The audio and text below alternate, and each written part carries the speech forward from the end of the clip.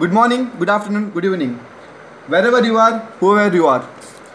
So today we are going to understand about Amdahl's law. So what is Amdahl's law?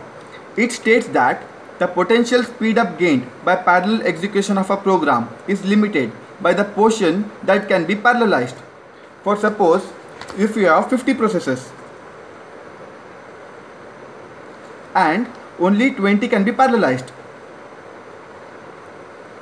Parallelized means we can execute it parallelly. So we can only execute 20 processes parallelly in 50 processes. So the speed up gained will be 20 because it can only 20 processes can be executed parallelly. Then CPU time for a program can be expressed in two ways. That is CPU time equal to CPU clock cycle for a program by clock rate, or CPU time equal to CPU clock cycle for a program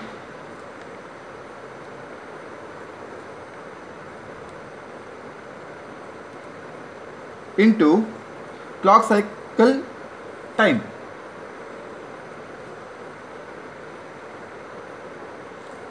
So for suppose if you have CPU clock cycle for a program is 5 and clock rate is 10, so we can get a CPU time of 0.5.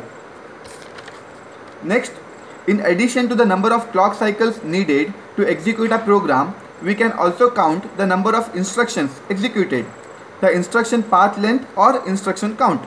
So number of clock cycle instructions count on an average number of clock cycles per instruction. So CPI can be set as CPU clock cycles of a program or for a program is divided by instruction count. For example, if CPU clock cycle for a program is 20 and instruction count is 10, then the clock cycle per instruction equal to 2. So by transposing instruction count, so if we transpose instruction count in the above formula,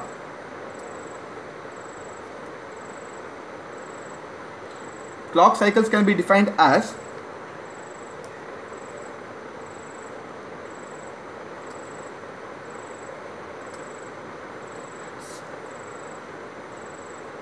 instruction count into clock cycles per instruction.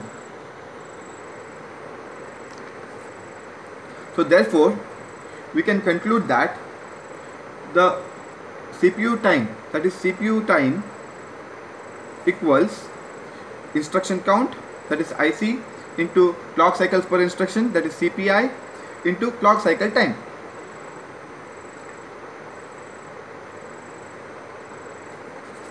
Thank you.